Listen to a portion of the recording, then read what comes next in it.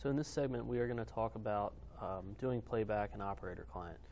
Depending on your privilege level within the software, you may or may not have rights to view playback. However, there's a couple different things in playback that make it easier. It's very similar to the live view of operator client. However, there are a couple of different buttons and a few extra features to help you search through video and find what you are looking for.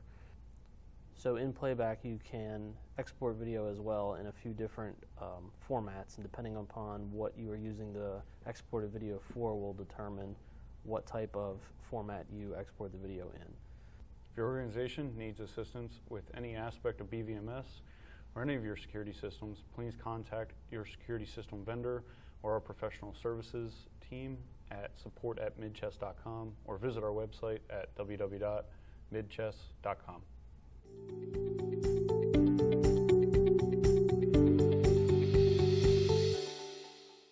To access playback and operator client, we will go up to the top left corner. There are two icons at the top. The camera icon is the live mode, which you are in by default when you first launch operator client. Right next to live is going to be playback mode. If you are ever unsure of what an icon means, if you just hover over the icon, it will show what that icon does. So we are going to switch to playback mode.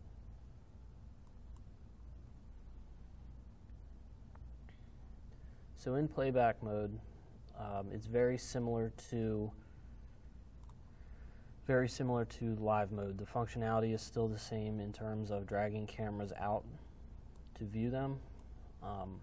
You're able to double-click a camera and bring it out into the image pane. The biggest difference you'll notice is down at the bottom where the alarm cue might be in live, you will see a timeline appear with the cameras you have pulled up in the image pane up here.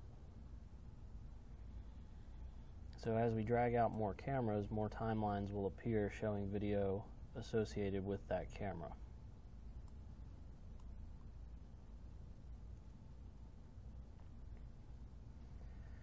You can play all the videos at one time, or pause all the videos at one time, and have them synced across, the time synced across all video at one time if you were to be following someone or a vehicle through multiple different cameras.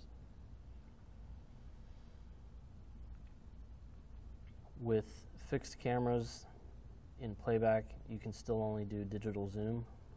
This is the same functionality as it would be in live. PTZs, there's not much you can do besides digitally zoom, since the optical zoom occurs when the recording is happening or in live mode. The operator would have to be actively watching and controlling the camera to record a specific target in the image. Panoramics, however, are still able to be moved around after the fact, even in playback. You can still change the views from circle view to panoramic view and to cropped view, and still move around within the image of the camera.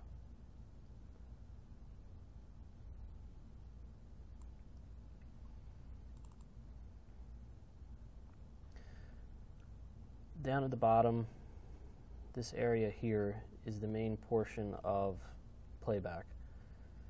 By default, when you bring cameras up for playback, it's going to jump to the latest recording.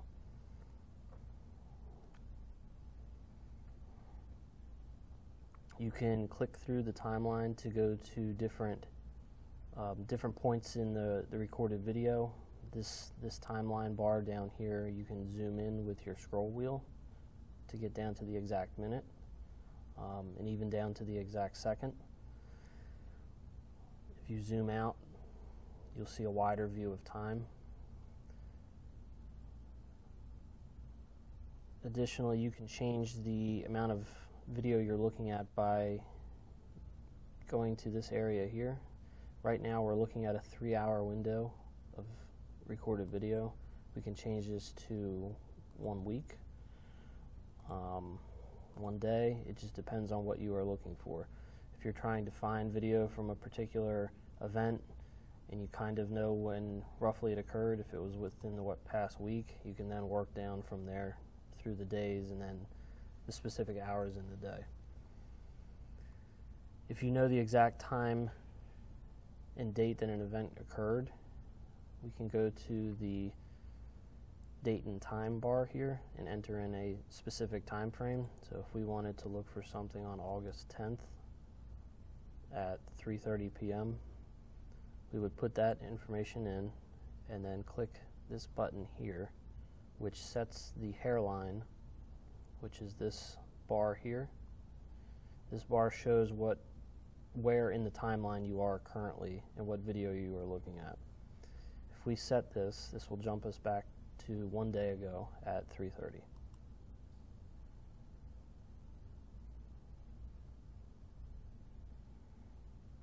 So now we're looking at video from 1 day ago. This is just one of the few different ways you can search for video. Your playback controls are going to be located right here. You have pause, forward, single frame forward, which is going to click through the images at a single frame per click. Or if you press play, it'll play at the recorded speed that you have.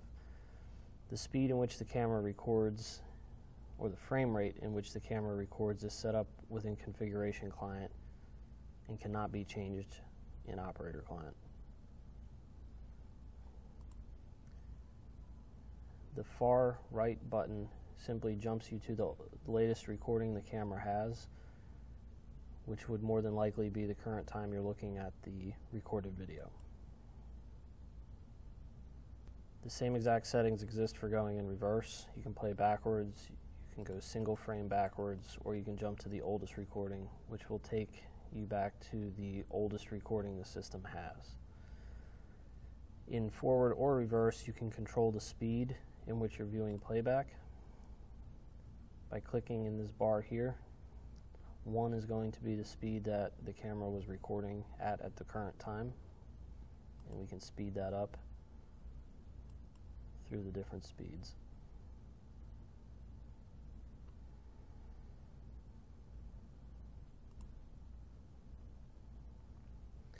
Within this timeline window as well, depending on how the cameras are set up for alarm recording or event recording, there will be different colors that indicate maybe an event that took place at a certain time during the day. But all that alarm configuration and event configuration is done through Configuration Client.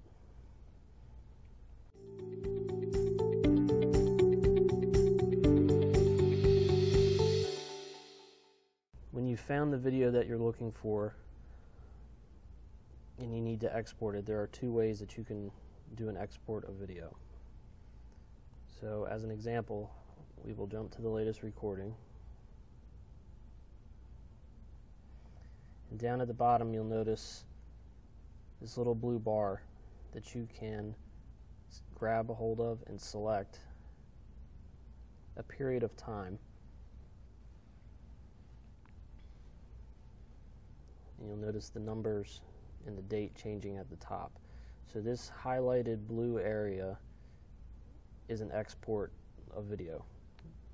The video in this block here will be what is exported.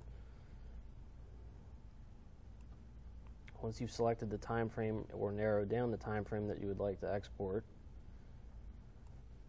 we'll do from 12 to 1. You can right click within the blue highlighted area and select Export Video. There's a few other options here as well.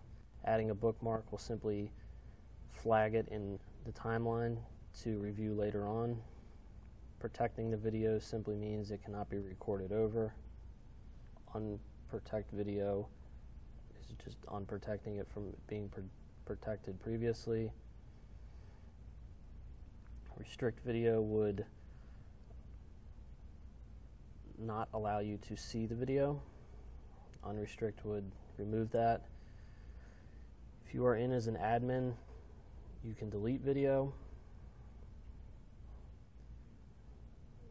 You can verify the authenticity, making sure the video has not been tampered with or any packets have not been lost in the recording.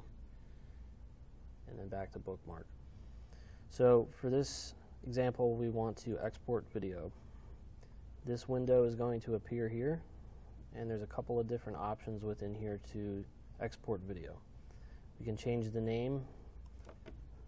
In this example, we'll say test export. This range that is shown here is what you selected with the slider bars down at the bottom. If you want to get the time more exact, you can enter in your own values here. So we could do 12:10 to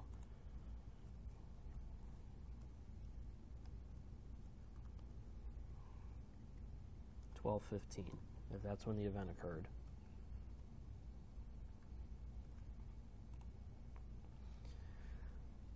So once the time range is selected, you have a couple different choices or a couple different formats to export the video in. Native would be used if the video is being used for court purposes and needs to be proven that it has not been tampered with. When you do this, this file cannot be played back in anything but Bosch Archive Player or Bosch Operator Client.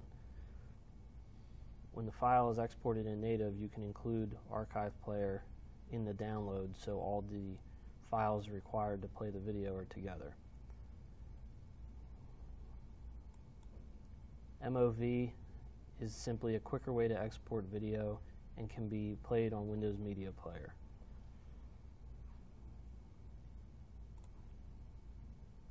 MP4 is another way to just export the video a little bit quicker and can also be played within Windows Media Player.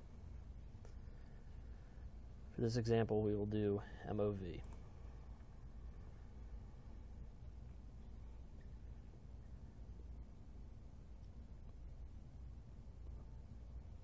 When you export, you can export the video as a single zip file, which you'd simply select by checking this box. Then you have the selection of where to store that exported video. You can remotely export it to a network share.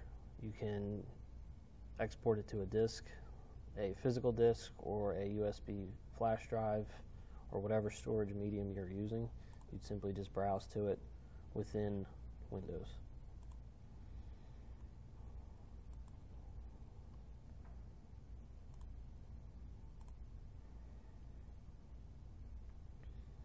You can put comments on the disk, comments on the export to call out certain times or certain individuals or targets in the video, and then you would simply click export. The other way you can access exporting video, if you do not search it on the timeline like this, is at the far end of the Playback Controls, you have this icon here, which is export video. This is the same exact window that we just showed, and the steps to export the video are exactly the same. Additionally, in the Playback Controls, there are other ways to search for recorded video, either by events, text. You can change what types of events and alarms you're looking for. It just depends on how your system is configured.